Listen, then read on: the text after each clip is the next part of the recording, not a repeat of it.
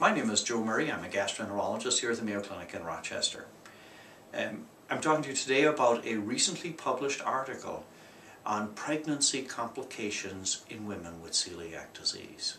This group from Philadelphia undertook a survey of their patients as well as patients belonging to support groups. This was an anonymous survey incorporating over 300 women with celiac disease and over 600 women who did not have celiac disease. And they looked at the frequency of pregnancy-related complications. Both women, sets of women with and without celiac disease, had similar percentages of being pregnant, over 70%. However, the women without celiac disease were more likely to have a successful pregnancy than women with celiac disease. Such complications as spontaneous abortion, premature delivery were more common in the women with celiac disease than the women without. Now, what does this mean?